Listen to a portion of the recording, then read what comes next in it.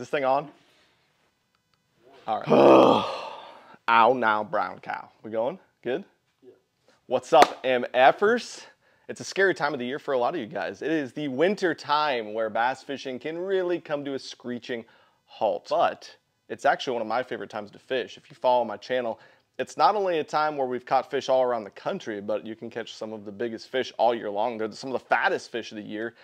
And there's a lot of myths people think about fish slowing down their metabolism, not eating as much, not moving as much, when in reality, I think forward-facing sonar and just modern technology has really exposed it. That's not necessarily true. So if you're like me down here in Texas and most of the country, where you're not gonna have ice locked up in your lakes all winter long, and you still wanna go out and catch some bass, catch some giant bass, this video is going to be for you. It's not only going to be the best baits for December per se, but it's going to be the next couple months, the exact baits that I will go out and target fish in all different types of bodies of water and all different areas of the water column. We're going to cover the best cover, the best structure, what I look for when I get to the lake, and exactly how to break it down. So without further ado, let's hop into my favorite winter baits and presentations. Let's go. So I'm trying to think about how I want to break this down exactly, because we have so many different types of fisheries that act so different in the winter months that I want this to be as applicable for you, the viewer, as possible. Because I live in South Texas, Southeast Texas. It's the damn jungle down here. A lot of these lakes won't get below 45, 50 degrees.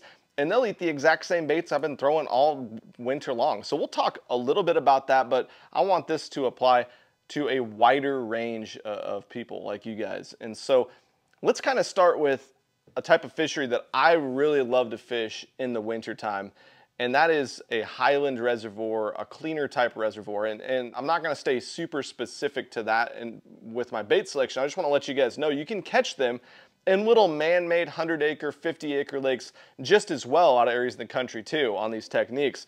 But let's talk about lakes that have a mixture of different depths, a mixture of different bottom substrate, and water clarity. But one thing I really love about the wintertime is it can be a time of the year when the water cleans up more so than any other time. A lot of these Ozark lakes, you know, you can get to Table Rock even, and they have 20+ feet of visibility. So that's a different monster than simply going to your local pond and there's all this decay and crap coming off the bottom or stirred up from winter and the wind and stuff, and it's all blown out and muddy. I treat those two situations very differently, and to be completely honest, I seek out the cleanest water in the winter. I think that's going to be a theme that you guys hear from me, is when I'm presented with cold water, cold muddy water is something that you generally want to try to shy away from. So I'm going to approach a lake in that manner. So if I go to a highland reservoir, we got to think about what the bass are doing this time of year in the winter. They are no longer, for the most part, this is a 90% rule, 90% won't be, and 10% do whatever the hell they want to because they're fish. But for the most part, fish will want to get more on vertical, deeper structure. And what I mean by that is if you're catching them on docks, on secondary points, main lake points, in the back, in grass, whatever, they like to suck out more so into some of those deeper drains and cuts. They really like channel swing banks. If you're a person that doesn't know forward-facing sonar or doesn't have it, this is actually a great time of the year for you. People think of the winter as only suspending fish offshore, but truthfully, this is a time of year when I try to seek out that clean, rocky substrate. And that's a great time. You don't even need forward-facing sonar. You can drag something along. So let's start right there. When you're in these types of channel swing areas, main lake bluffs, bluffing, stuff like that, the fish can suspend, but there's almost always fish to be caught on the bottom of the lake. And I got two different baits that I will fish on the bottom of the lake that are literally going to catch fish everywhere, not just in these scenarios. But the first one, you guys know the damn deal. You've seen this on the channel forever. This is the time of year when I pull out the magic tube. So the magic tube is something I tried to keep secret for a while. You guys know the deal though. Basically just that smoke purple tube. It looks stupid. You guys might be like, oh, he's talking about smallmouth fisheries. How does this apply to me? No. Cole can testify back there. You guys can testify if you've been watching the channel forever. There's something about this on the bottom of the lake. I don't know if it represents a shad or a crawdad. They eat the shit out of this thing. I've caught them on this thing when the water was literally 34, 35 degrees, when there was ice on the same pockets I was fishing on this bait right here. The 6 Sense Crube is something that I designed to kind of just really be a hybrid between a craw and a tube, hence the Crube. And it works really well for this technique. Any other smoke purple tube as well, but I will Texas rig this bait. The thing I like that we designed with the Crube is it's got this solid head up here, and so you can fish a Texas rig, or you can put a tube jig head in there for different presentations. But I specifically Texas rig these, and I will fish it with a free rig now too on those 6 Sense slider weights. But this is a bottom technique. This isn't a stroking technique. It's not a fall technique where they're going to eat on the fall in a spiral or something like that with a light weight. This is 100% fishing with a 3/8 half-ounce weight on the bottom, dragging it around these areas. Old tube boy is probably watching this video. He don't want me to share his secrets, but yeah, these baits, if you got clean water and it's cold, you can't go wrong with these baits. I promise you, you will catch more fish. And it's really something that seems off the wall maybe to a lot of people, but it doesn't matter if you're in Florida or Maine or Washington or Missouri or California. I've caught fish on these things everywhere. The second thing I like to throw in that scenario is a jig. Everyone likes to throw a jig. So I'm very specific with the jigs that I use when I do use them. I think every jig gets kind of grouped into some categories, but I like to trim my jigs and make my own jigs with different size hooks, different size weights than what's really available on the market a lot of times. This is your traditional, your standard half-ounce 6 Sense hybrid jig. That is not what I like to throw in the winter in this situation. I like to throw something that's a lot more like that. We're not even talking finesse jig. We're talking like a micro jig. There's a lot of companies that make a really good micro jig. Something about this little tiny guy just gets so many bites when the water is crazy, crazy cold. We're talking water in the 30s. You can catch fish on something like that. And you know, I'll make some up myself where I'm still having a half-ounce football head, but look how small. That's like an 1.5 inches, 2 inches at most profile. I put a little 1/0 hook, real small little hook in there, and I'll put some rubber in it. Sometimes, I'll mix it up.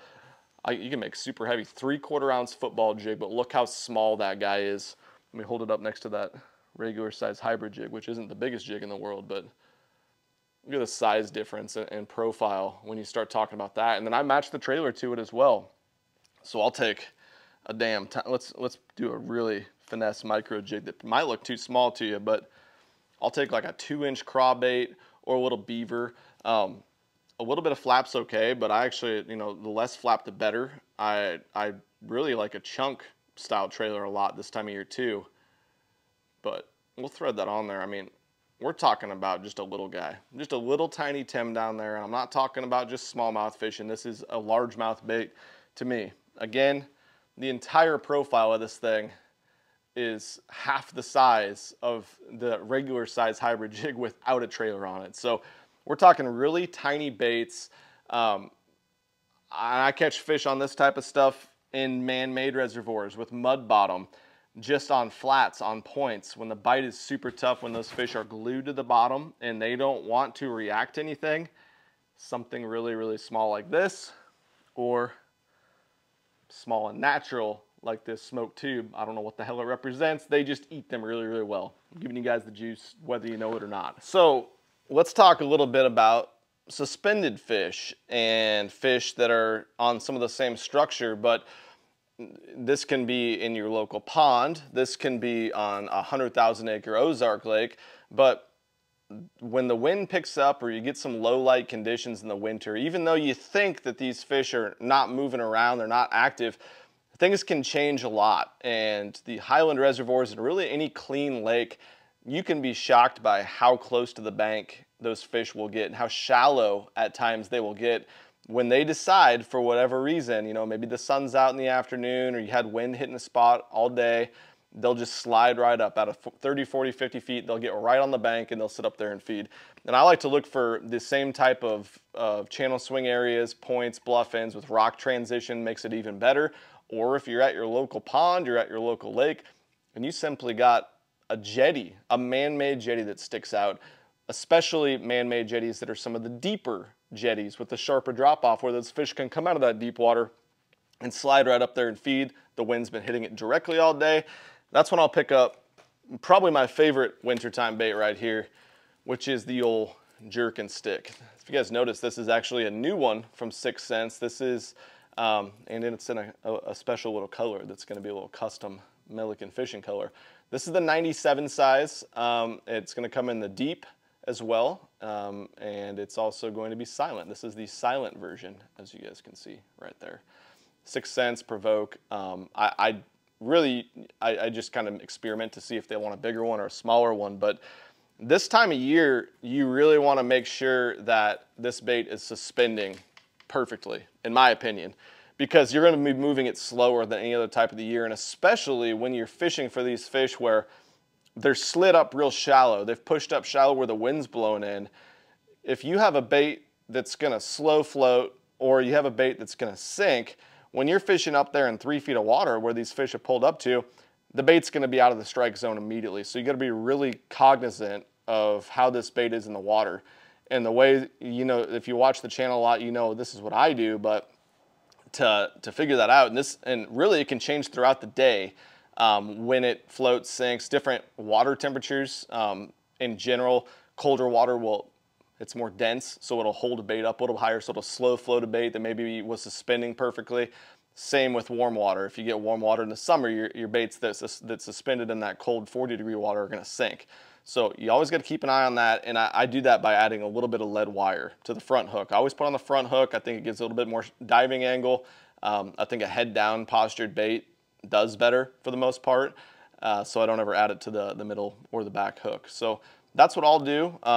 Something to keep in mind with that, once again, we'll get a little bit scientific, but the water is going to be coldest at the top of the water column, so in the winter, and then the warmer water obviously is on the bottom. And once you start throwing a deeper diving jerkbait, or you're adding a little bit of weight to it, you need to understand, and for those of you guys that have forward-facing sonar, you'll understand this too.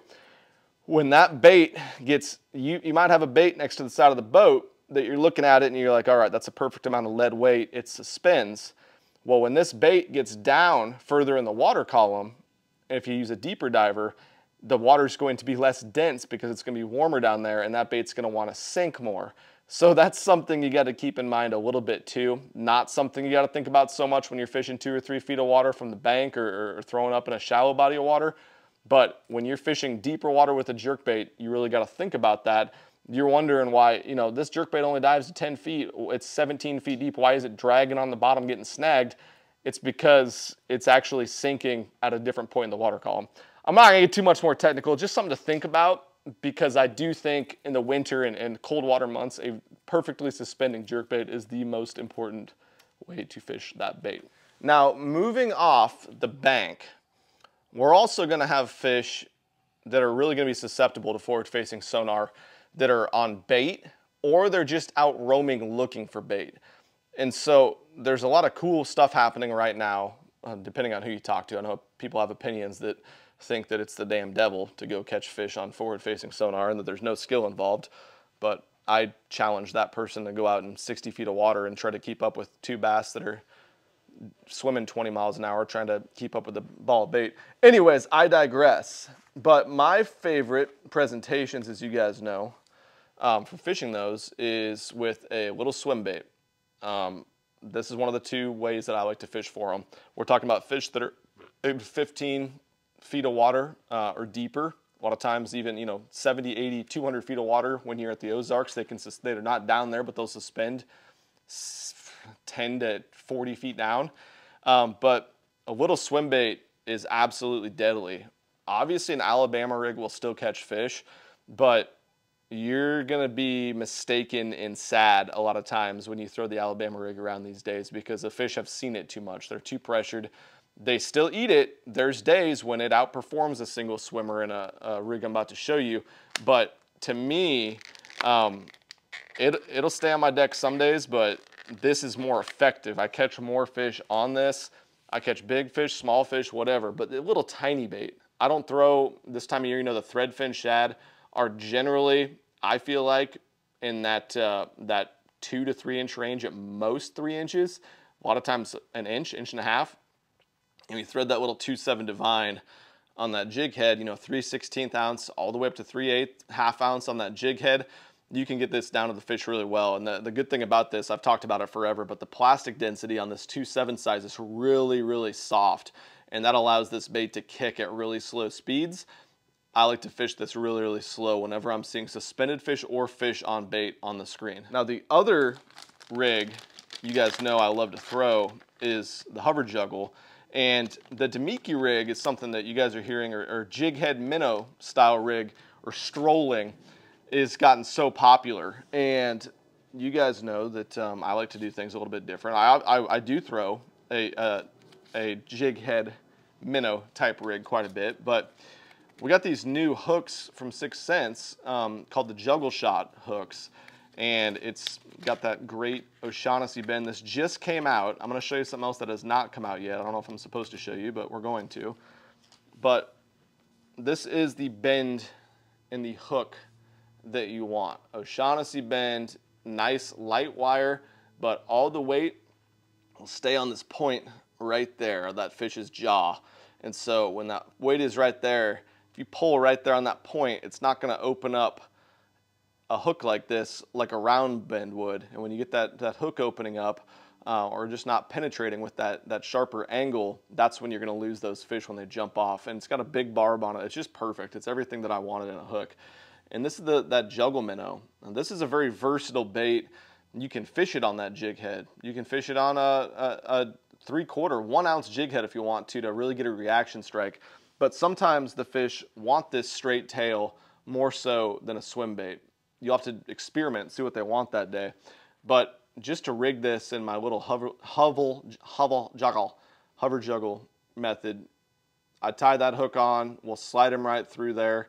And you know, usually I'll tie a keeper on that hook, but we got something coming that you're not actually gonna need that. And I don't wanna show this up close, Cole, too much because shit gets knocked off really fast, and these are just prototypes, and it's a final prototype because it's badass. But we have a way now, or we're going to, when they come out in the next couple months, for you to put one of these super realistic 6th Sense jig heads, like on our line through head, and it'll hook onto this hook.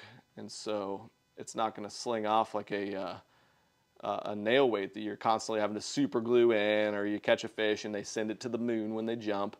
And yeah, what an effective way that's going to be to fish that bait right there. And make it even more natural. Plus, with this, the way that this hooks to the hook, for those that have fished the hover juggle rig, and I know thousands of you guys have because it's become really popular now, which is awesome. You'll know that you can't add more than a 1/4 ounce or so weight with the nail weights, because it will want to pull this hook up out as you're pulsing it and casting it far because of all the weight in the front. So at that point, you pretty much previously had to go with a jig head minnow, Milliken, a fixed head. But with this being so good at hooking onto there, we're going to be able to release it in those heavier weights, and you're going to get that amazing, you know, flexing action that comes with this bait that kind of stalls it and pauses it in the water column like they haven't seen before, and have that heavier head. So I'm excited for that to come out. We got the hooks out now. They're good to go. You guys will just have to use treble heads or nail weights for now. But that's going to be an awesome, awesome rig for anyone fishing for fish with forward-facing sonar that are on bait balls, or if you're at your bank fishing, you're at a pond, and you're seeing just a lot of shad flipping here and there. Fire this sumbitch in there, let it sink for 3 or 4 seconds, and then just start twitching all the way back to the boat. That is a killer.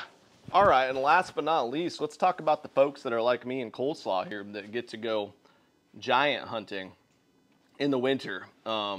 Again, we down here in Texas and different parts, the water will get cold. There's different climates. Saying that Texas fishing and categorizing it as that really paints into a box that's not true, because there's like so many different climates and ways that these lakes set up. Some set up like traditional Ozark lakes. Some stay lily pads and grass all winter, and others they get a little bit of stain in them, and the fish really like to get on some of them hard spots and shell beds and stuff like that. So this is what I got tied on right now, and what I'm about to go sling a whole bunch this next few days. This is the Hangover line through swim bait, and this is a great bait in so many different scenarios. And I know you guys are like, oh, it's not out yet. Well, Like I told you guys, I think January, I think December 9th is the day we're hoping to get this bait released. Yeah, I don't know what else to say about this. It's suspended fish on live scope. Great for that. It's great for in the winter. It's great for fishing on the same areas on the bottom where you drag a Carolina rig, where you'd throw the next bait I'm about to show you, a crankbait. This bait is absolutely killer, and it comes in 3 different weighting. It's going to come in 3 different weights and a bunch of incredible colors like this one. I love as natural of a color as possible. And look at that, super natural. And one thing I talked about when I put a post up the other day that we're releasing this, I said that they're going to come in a clamshell so you can reuse the clamshell. And a lot of people are like, nah, that's really unique, come in a clamshell. No other bait's done that, except the thing, and you're right, baits come in clamshells. A bunch of 6th Sense soft plastics come in clamshells, but you're going to storage of these line throughs is a nightmare because you can't keep the tails straight like they need to be, and this bait needs the tail to be straight to work properly. So when you get done using this bait, you don't really have a way to store it effectively. The clamshell comes with these little slits in there, and so you just pop them like that, and all of a sudden you got a way to store this bait in your box where that tail is going to stay just how you want it to. I don't know, it's a cool little feature that we're coming out with this bait. Again, I can't wait for it to be out. It's going to be very, very soon, and you guys can start catching giant bass on it as well. But again, what I'm looking for when I show up to the lake with this bait, the most prominent main lake points, the biggest main lake flat points that drop off into deep water, but they can move up on there and slide up to them, especially if there's brush piles, if there's flooded bush, brush, something like that. Great places to throw this, but again, get that heaviest version, sinks fast, you can fish it, it stays down in the water column really well, so you can wind it and grind it right over the top of rock piles, shell beds, stuff like that. It's a freaking killer. And last but not least, we're going to talk about, you know, places down here in Texas and really across the country. People don't think about it, but a crankbait is absolutely killer. And this is a series of crankbait that we're coming out with called the Pressure Series. I don't know when these are going to be out, but they'll be, I think in the next 2 months, these will be out. But let's think about the characteristics of this bait right here that I like a lot. So I love the 300 DD and the 500 DD from 6th Sense because they have flat sides. They're not as aggressive of a wobble. It's a lot tighter of a rolling action as opposed to the big, like the Cloud 9 series with the head that's freaking wagging super wide back and forth and dives at a super steep angle. This guy and the 300 and 500 DD will dive at less of a steep angle, so they'll kind of swim down really, really tight with good shoulder wiggle. Flat-sided baits, as you guys know maybe, excellent in cold water, excellent in pressured situations, which is why it's called the Pressure Series. But this narrow bill is going to give it an even more subtle action than any of our baits, our deep crankbaits in the market. I think our deepest one's going to run to 13 or 16. There's a 16. And so that's going to allow you to fish these areas with fish that are not as active. They're the slowest moving time of the year when they're on the bottom of the lake, and target them like you never have been before. This bait is almost like a handmade balsa style bait with a tight wiggle that's been available, you know, hundreds of different companies forever. They've been the deal in cold water. But if you guys hear that, they come with a weight transfer system. So the biggest problem has always been with those wood baits, those balsa baits and cedar baits that work really well in that cold water, they cast like a piece of bread. So with this weight transfer system, you can bomb this thing so far. The biggest ones, I mean, you can bomb 150 feet. You don't have to throw them on, you know, a freaking bait finesse system or a spinning rod or something like that. You can throw it on your deep crankbait rod, 15-pound test, and bomb that sumbitch to the moon. And really the most effective areas for fishing this style of bait, crankbait, like always, all times of the year, you want it banging on the bottom, digging up the dirt, but you want to fish this thing around hard cover. And what I mean by that more so than anything is not necessarily the rock and stuff that are on the channel swings, the points like we're talking about in the highland situations, but I'm talking more about like lowland lakes like Sam Rayburn, Lake Eufaula, Alabama. We're talking about lakes that are mud and clay bottom, and there's shell beds, there's hard spots for whatever reason from erosion over a long period of time that you'll see on side imaging, or just simply from you guys fishing spots and really feeling around down there with the jig or the crankbait, that's where the fish will pile up. And a lot of times there's not necessarily discernible on the side imaging, so you got to really look around for those areas and kind of fire the bait out. But once you find those isolated harder spots, whether that be in 5 feet of water or 20 feet of water, a crankbait is really tough to beat. One thing that I do like to do, that I'll do a lot of times of the year, but I think it can be important in the winter time with crankbait fishing, is to mix up your retrieves. When I was up in Nebraska, we were catching fish doing this as well, but the water was like 40 degrees. They'll still eat a moving crankbait, but I will mix in a lot more of a sweep with the rod and then reel the slack up slow and sweep it. Or I'll just do a slower retrieve than your traditional, burning through a school or something in the summer. A slow retrieve and then mix in a stop. Pause it when you think you're near a fish, pick the tempo back up and stop it. A lot of these fish, they're cold. If you're anywhere in the country where the water's in the 30s or even low 40s, they're not just going to chase the bait down and get it all the time. But if you stop a bait and they're chasing it, they're tracking it, and it stops in their face, they're going to eat it or they're going to swim away. And so a lot of times that can make all the difference in the success you have that day. All right, cool. I think that's all I fucking got. Shit. Well, MFers, that's my approach for winter. I didn't talk too much about line, rods, stuff like that, or I don't know. It's hard to really dive into what winter fishing is because it's so different in so many different parts of the country. But I try to give you guys an idea of what I do all over the place. I try to keep it simple, keep it slow, and just remember that the fish do bite. They will eat, and the bite window might be shorter, but they will eat at some point during the day. Hopefully this helped you out. Drop a comment with any questions down below, and I will do my best to get back to you. But I'm going to go catch some giant fish on that hangover now this weekend. Yeah, that sounds fun. All right, I'm out of here. Peace. Yeah, man. It wasn't on. Oh.